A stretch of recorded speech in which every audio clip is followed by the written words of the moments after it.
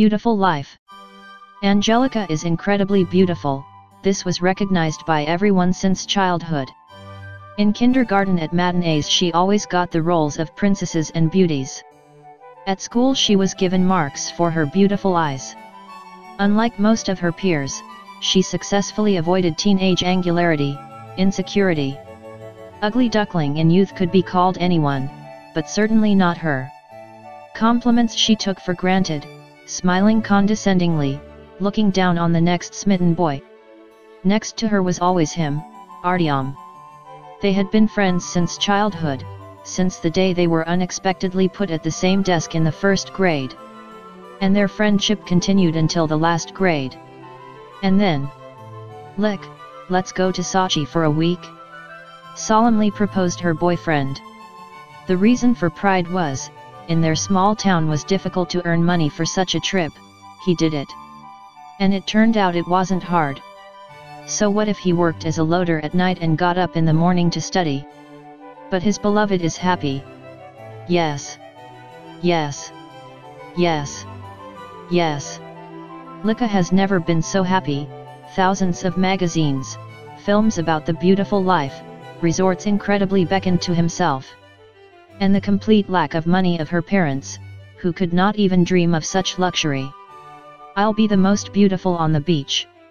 At night on the train, going out into the vestibule, where the smell of dirty socks of their drunken neighbor did not cut the eyes, Lika confidently said, "Tom, I fell in love." "Who is it this time? DiCaprio? Brad Pitt? Our traveling companion?" Artyom smiled. He had never taken her such enthusiastic confession seriously. "In you, moron," seriously replied Lika, staring intently into his native eyes. "How much I love you, my girl." Biting into his t-shirt, breathing in such a familiar scent, she realized that everything was decided. They were together, definitively. She doesn't need that life she saw on the glossy pages. She had him. That's it. They got a room in a small house, they couldn't afford a bigger place. They ate in the canteen, taking one portion for two, drinking cool wine, swimming, walking, feeling free and happy. And then, "Tom, I want to go to a concert. DOM2 is coming, you know?" she said excitedly, looking at the poster. "Son, it's expensive. You don't understand. I've been watching them for years. That's the life I've dreamed of there. I want it, I want it, I want it." "Like, we cannot afford it." Topic lowered his head, his lips trembled. "It's hard to refuse the girl you love. You, selfish. And once said that you would do anything for me. I can't feel second class." Lika grabbed her bag and rushed to the beach, for the first time alone, leaving him at home. The sea had a calming effect. And what am I really getting worked up about? He's trying to do so much as it is, she pondered. "Girl, I've been watching you for a long time, today you're alone, I just couldn't help but approach you." She was approached by a shabby elderly man. "Go to the woods, uncle." Lika had been able to filibuster admirers since she was 13. "Don't be in a hurry, girl," the annoying man grinned at her. "You are worthy of more than you have. What can this boy give you? Shawarma by the railway stations? Shells instead of diamonds? A room in a barn with a couch that's a wreck?" Lika's breath caught. Indeed, Tima yesterday just and gave her a shell found on the shore. Marker wrote on it, "The whisper of the sea is always with you. I love." Now this romantic gesture seemed horribly pathetic.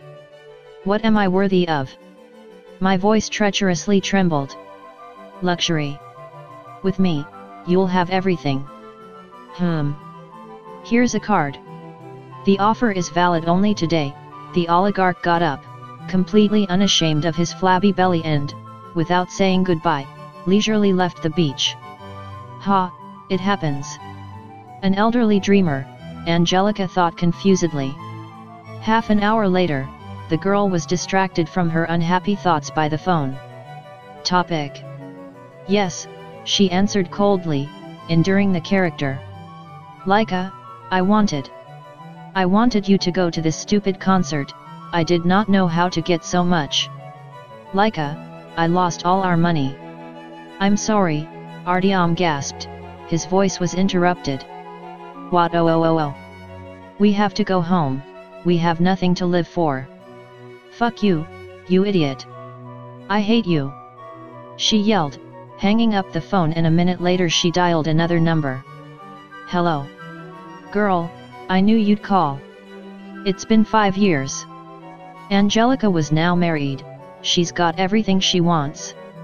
Her husband chuckles as she buys up armfuls of exclusive clothes, collects jewelry, leads a bohemian lifestyle and appears in fashion magazines and television programs.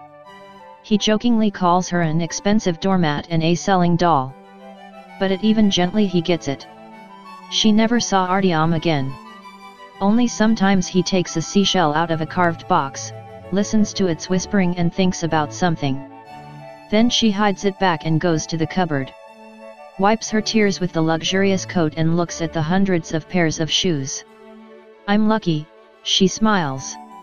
I guess.